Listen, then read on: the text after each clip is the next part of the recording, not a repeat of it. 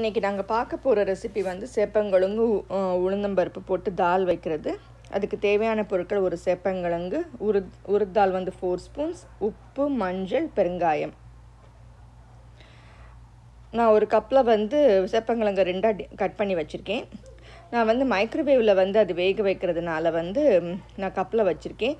உங்களுக்கு வந்து குக்கரில் வேக வைக்கணுன்னா நீங்கள் வந்து ஒரு விசிலில் வந்து குக்கர் ஆஃப் பண்ணிடுங்க.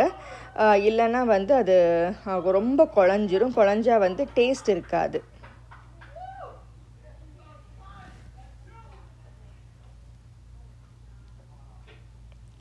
இப்போ நான் வந்து குக்கரில் வந்து நான் அந்த 4 ஸ்பூன் உளுந்தம்பருப்பை வந்து இதில் போட்டிருக்கேன். அது ட்ரை ரோஸ்ட் பண்ணிக்கணும். ட்ரை ரோஸ்ட் பண்ணிவிட்டு தான் வந்து குக்கரில் வந்து வேக வைக்கணும்.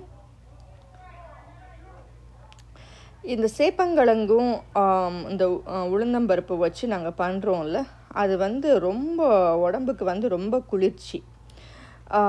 அது வந்து சாப்பிட்டா வந்து உடம்புல இருக்கிற ஹீட்டெல்லாம் வந்து வெளியில் வரும்னு சொல்லுவாங்க. இது ரொம்ப உடம்புக்கு நல்லது. நீங்கள் அட்லீஸ்ட் மாதத்துக்கு ஒரு தடவை இது செஞ்சு பாருங்கள். உடம்புல இருக்கிற ஹீட்டெல்லாம் வந்து வெளியில் போகும். இப்போ நான் ட்ரை ரோஸ்ட் பண்ணதுக்கப்புறம் தண்ணி ஊற்றிட்டு உப்பும் மஞ்சளும் போட்டு வச்சுருக்கேன். ஒரு கொதி வந்ததுக்கப்புறம் குக்கரை வந்து மூடி போட்டு வைக்கலாம். பாருங்கள், இப்போ கொதி வந்துருச்சு. இப்போ வந்து நாங்கள் குக்கர் மூடி போட்டு விசில் வைக்கலாம். இங்கே விசில் வந்துட்டுருக்கட்டும். அதே போல் நாங்கள் இங்கிட்டு வந்து சேப்பங்கிழங்கை வந்து நான் வேக வச்சுருக்கேன். வேக வச்சு அது வெந்துருச்சு.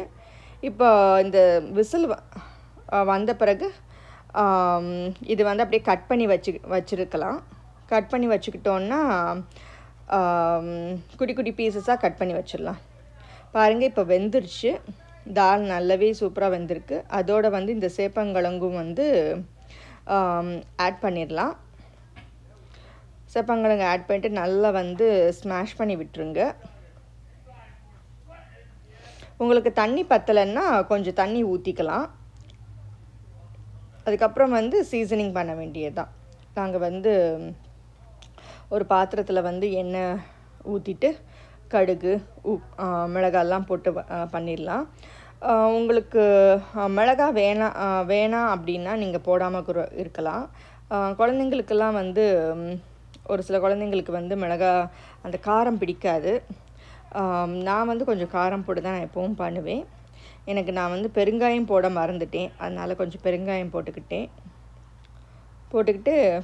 இந்த பக்கம் தாளிச்சிட்ருக்கேன். தாளிச்சிட்டு அதில் கொட்டிட்டதுக்கப்புறம் ஒரு 2-3 கொதி வந்ததுக்கப்புறம் ஆஃப் பண்ணிடலாம். எனக்கு கொஞ்சம் தண்ணி பத்தாத மாதிரி இருக்குது. அதனால நான் கொஞ்சம் தண்ணி ஊற்றிக்கிறேன்.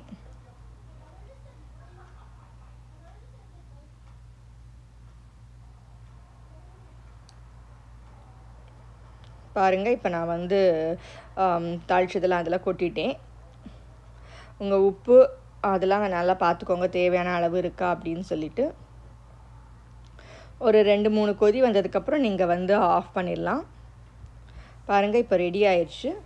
நீங்களும் செஞ்சு பார்த்துட்டு எனக்கு கமெண்ட்ஸில் போடுங்க எப்படி இருக்குன்னு சொல்லிவிட்டு. என்னோடய சேனலை வந்து சப்ஸ்கிரைப் பண்ணுங்கள்.